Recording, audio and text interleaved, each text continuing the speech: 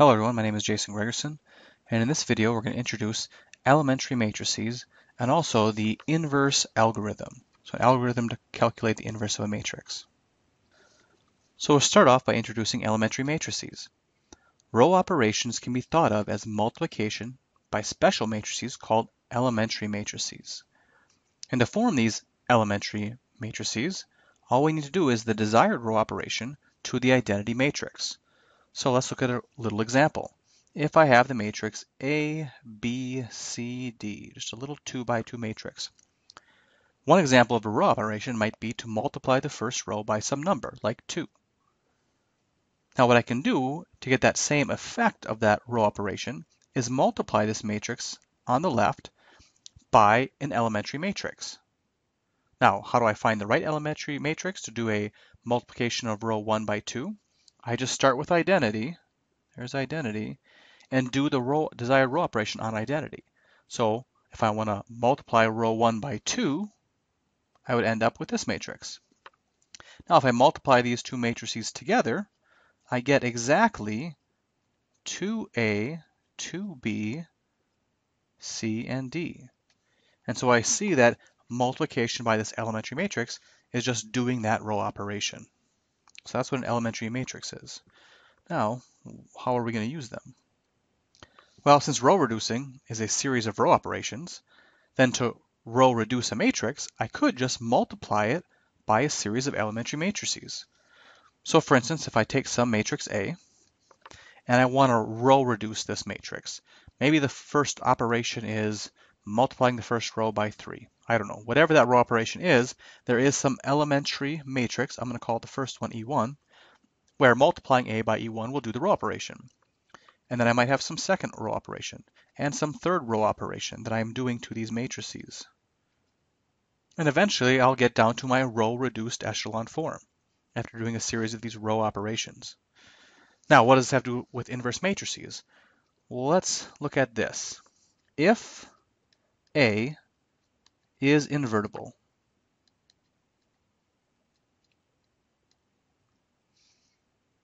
then let's look at the matrix equation AX equals B. It turns out that we can say that this thing has one and only one solution. And why is that? Well, if A is invertible, then there's an inverse matrix, and I could multiply both sides of this equation by that inverse matrix.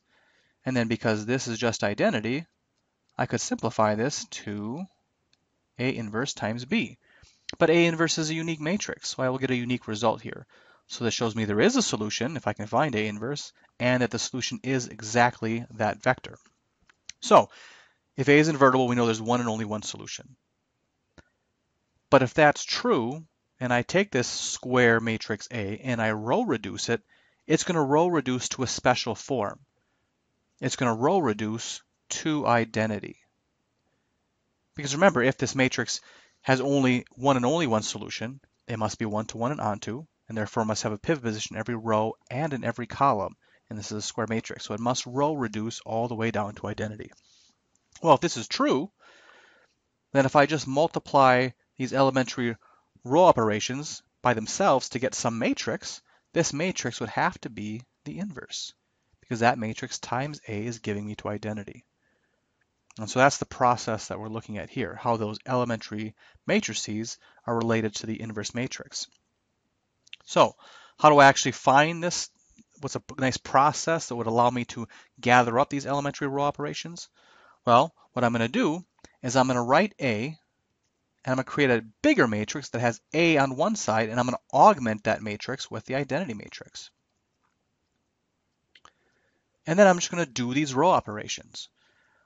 Once again, I can think of these row operations as multiplication by, for instance, the matrix E1.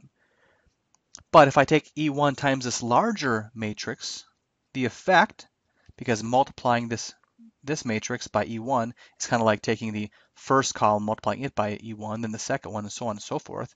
Then when I talk about these two parts of the larger matrix, it will end up looking like this. That's the effect of multiplying my new augmented matrix by E1. But on the right-hand side, this is just E1 times identity, which is just E1.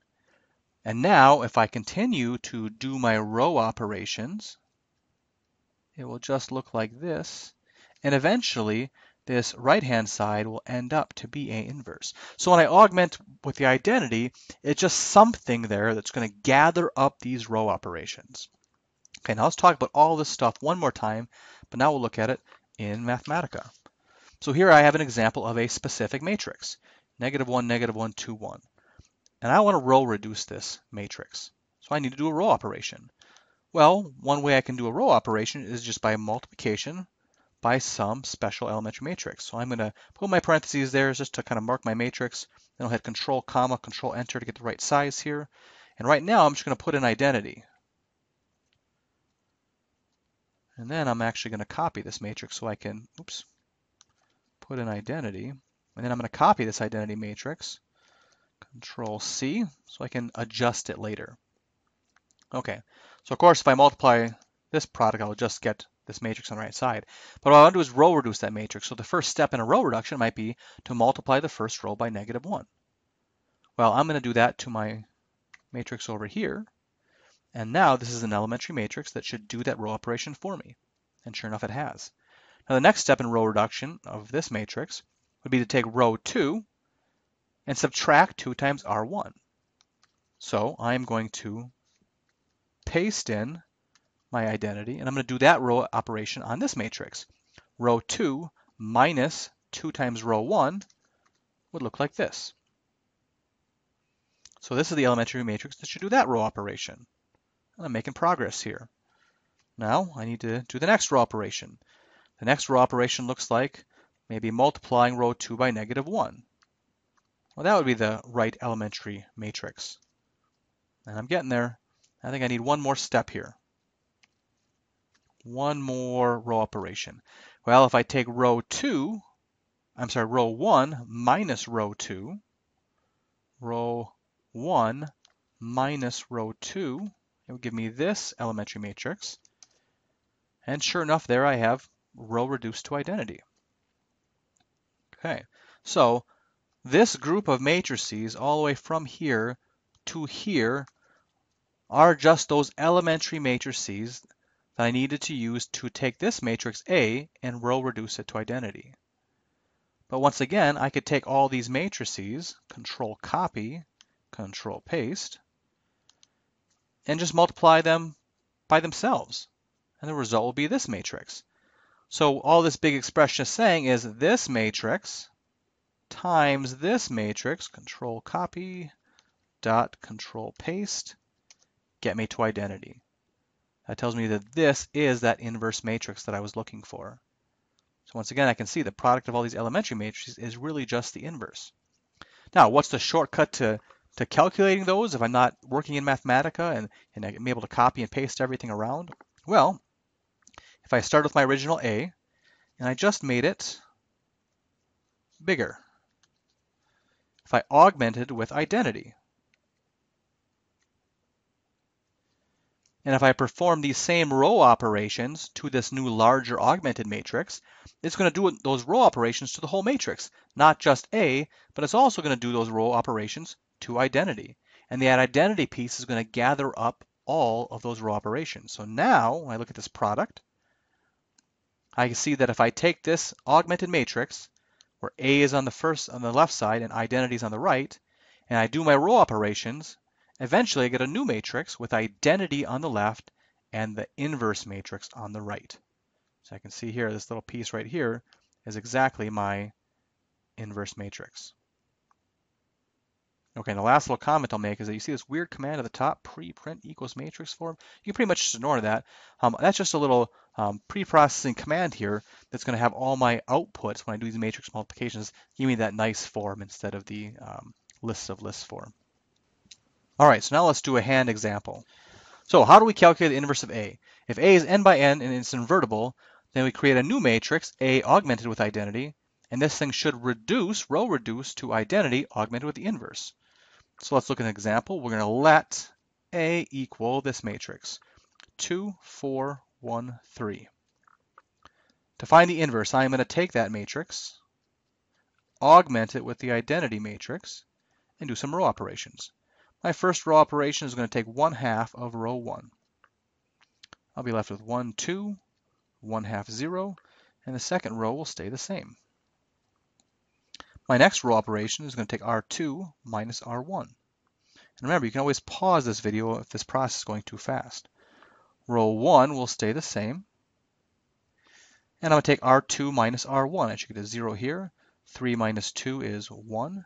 0 minus 1/2 is negative 1/2. And 1 minus 0 is 1. What's my next step?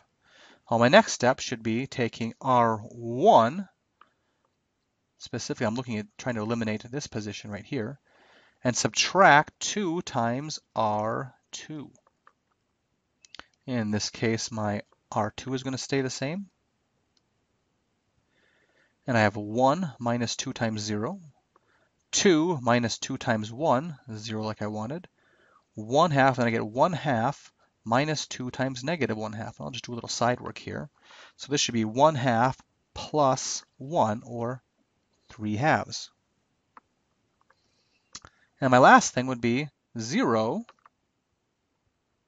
minus 2 times 1, so negative 2. Okay.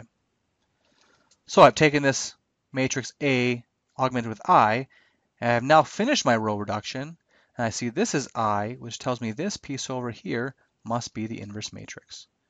And of course, we can always test that by taking 2, 4, 1, 3, the matrix A, times this result that we got. And if we do that multiplication, we're going to get 3/2 times 2 is 3, plus 4 times a negative 1/2, that's negative 2. So we have 3 minus 2. And then we have 3/2 minus 3/2 here. And then the next column over will give us negative 4 plus 4 and negative 2 plus 3. This, of course, simplifies to 1, 0, 0, 1 identity. So we can confirm that, yes, this is the inverse matrix. So the important thing is this algorithm does not just work for 2x2s. We could easily do it with 3x3s, 4x4s, so on and so forth. We just create that new matrix with A on the left, augment it with identity, and do the row reduction. If we do that row reduction and we don't get identity on the left-hand side, that matrix was not invertible to start with. All right, so that concludes this video on elementary matrices and the inverse algorithm. Thank you.